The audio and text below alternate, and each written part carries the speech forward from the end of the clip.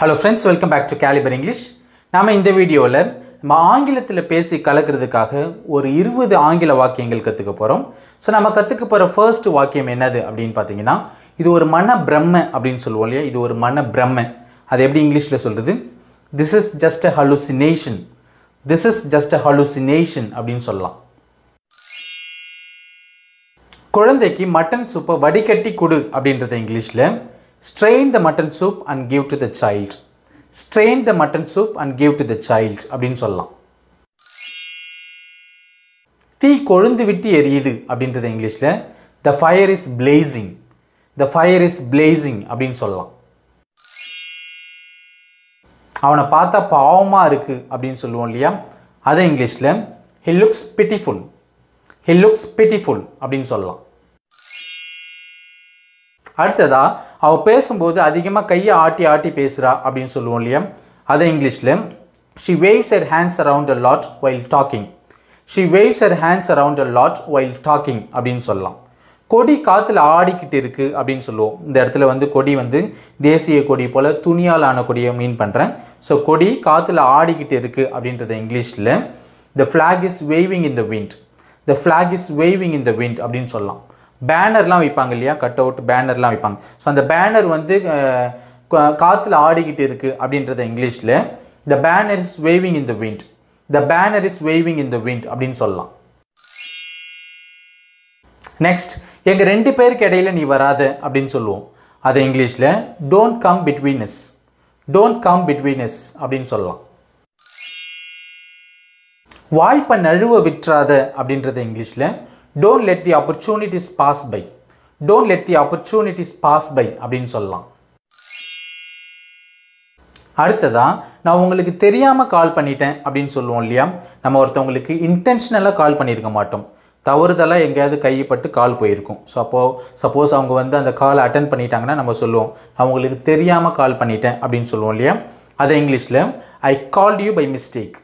I called you by mistake அப்படினு சொல்லலாம். அப்படி இல்லைனா I accidentally called you. I accidentally called you அப்படின்னு சொல்லலாம். அப்படி இல்லைனா I mistakenly called you. I mistakenly called you அப்படின்னு சொல்லலாம். எனக்கு கேக் சாப்பிட்டு சாப்பிட்டு திகட்டி போச்சு அப்படின்றது இங்கிலீஷ்ல I feel cloyed by the cake. I feel cloyed by the cake அப்படின்னு சொல்லலாம். அடுத்ததா அவளை ஒரு சேர்ல உட்கார வை அப்படின்றது இங்கிலீஷ்ல sit her down on a chair. Sit her down on a chair அப்படின்னு சொல்லலாம். அடுத்ததா நாங்க ரெண்டாவது டேபிள்ல உட்கார்ந்து இருக்கோம் அப்படின்றது எப்படி இங்கிலீஷ்ல சொல்றது? சப்போஸ் நீங்க ஒரு ஹோட்டல்ல சாப்பிட்டு இருக்கீங்க. அங்க ஒருத்தவங்க ஹோட்டலுக்கு வராங்க வந்துட்டு நீங்க எங்க இருக்கீங்க அப்படின்னு கால் பண்ணி கேக்குறாங்க. நீங்க சொல்றீங்க நாங்க ரெண்டாவது டேபிள்ல உட்கார்ந்து இருக்கோம் அப்படின்னு சொல்றீங்க. சோ அது எப்படி இங்கிலீஷ்ல சொல்றது? We are sitting at the second table. We are sitting at the second table அப்படின்னு சொல்லணும். இந்த இடத்துல at the second table தான் சொல்லணுமே தவிர on the second table சொல்லக்கூடாது. ஏன்னா on the table அப்படின்னா நீங்க டேபிள் மேலே உட்காந்துருக்கிறதா அர்த்தமாயிடும். நம்ம டேபிள் மேலேயே உட்காந்துருக்கோம் ஹோட்டல்லலாம் இல்லை இல்லையா? சேர்ல தான் உட்காந்துருக்கோம், டேபிள் பக்கத்தில் உட்காந்துருக்கோம். அப்படின்னா நாங்கள் செகண்ட் டேபிளில் உட்காந்துருக்கோம் அப்படின்றத இங்கிலீஷில் we are sitting at the second table அப்படின்னு சொல்லலாம். அதே போல் நாங்கள் ஃபர்ஸ்ட் டெஸ்கில் உட்காந்துருக்கோம் அப்படின்றத இங்கிலீஷில் we are sitting at the first desk. We are sitting at the first desk அப்படின்னு சொல்லலாம். அடுத்ததா என்ன விளையாடுறியா அப்படின்னு கேட்போம் இல்லையா? ஸோ இந்த இடத்துல ஃபுட்பால் விளையாடுறது, வாலிபால் விளையாடுறது, இது போல் கேம்ஸ் விளையாடுறத மீன் பண்ணல. சப்போஸ் ஒரு ஃப்ரெண்டு நம்மக்கிட்ட ஒரு ப்ரோக்ராமுக்கு வரேன் அப்படின்னு சொல்லிட்டாருன்னு வச்சுக்கோங்க.